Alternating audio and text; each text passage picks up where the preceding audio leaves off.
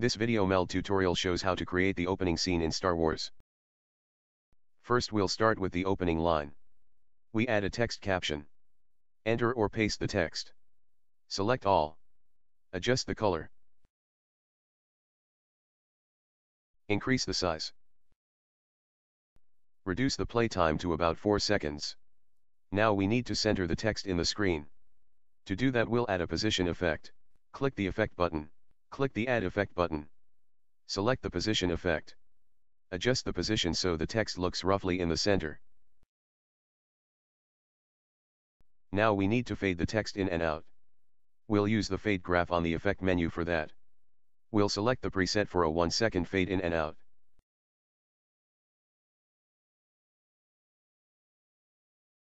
Now we need to add the Star Wars logo, which you can find on the internet. Be sure to find a high-resolution image. We'll add that to the project. We need to add effects to make the logo go from very large to very small.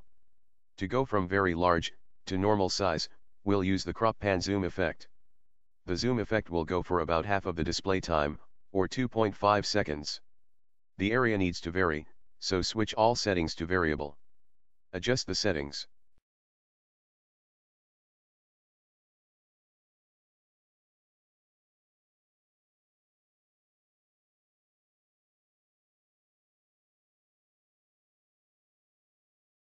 To go from normal size to very small, we'll use the size effect.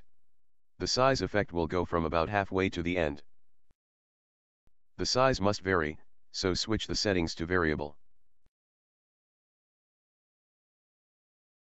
Adjust the settings at the beginning and the end.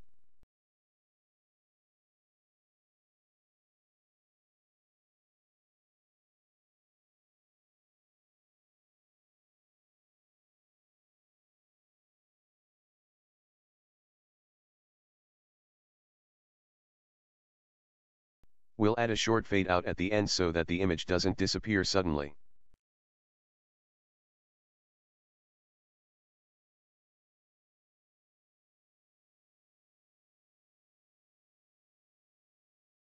Next we need to add all the text. Add another text caption. Copy and paste the title text, which will be centered later. Add another row. Copy and paste the rest of the text. Select all text and adjust the color.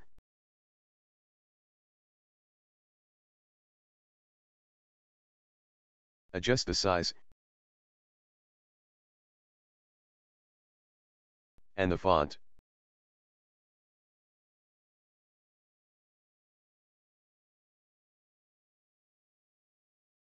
Set a longer display time. Reduce the resolution width to make it narrower.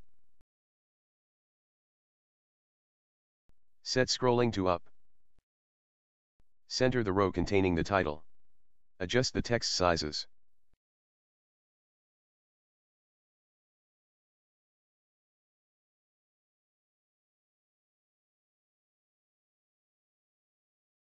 OK.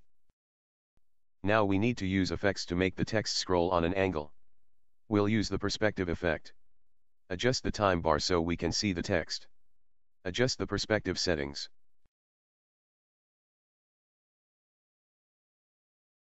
We'll fine-tune them by entering values directly.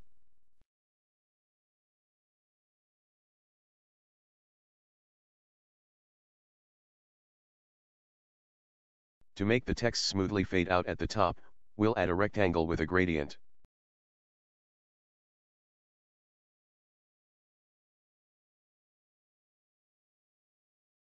The top of the rectangle will be solid black. The bottom will be completely transparent. Use a vertical gradient and no border.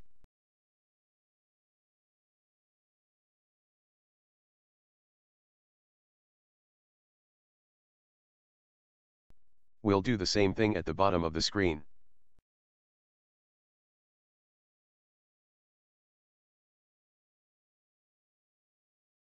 In this case the top is completely transparent and the bottom is solid black.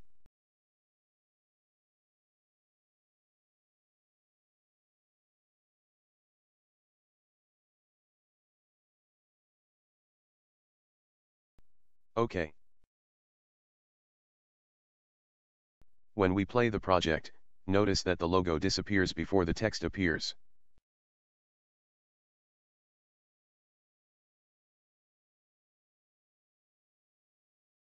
Let's create a new track to overlap the video. We'll overlap the text at about half the length of the logo. So now the logo and text appear at the same time. But with the text in the lower track, we can see that the gradient rectangles we added affect the logo. To fix that, we'll rearrange the track so that the logo is drawn last, on top of the text section.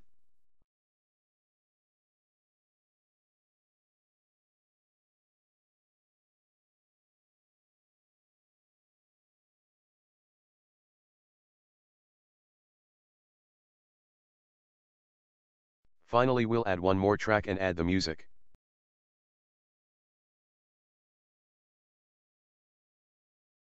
We can zoom in with the mouse wheel to make it easier to align the section.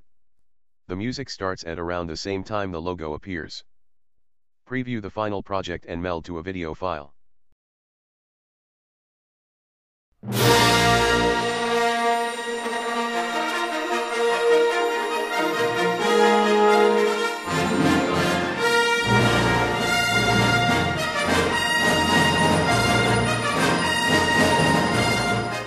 This is how the final video looks.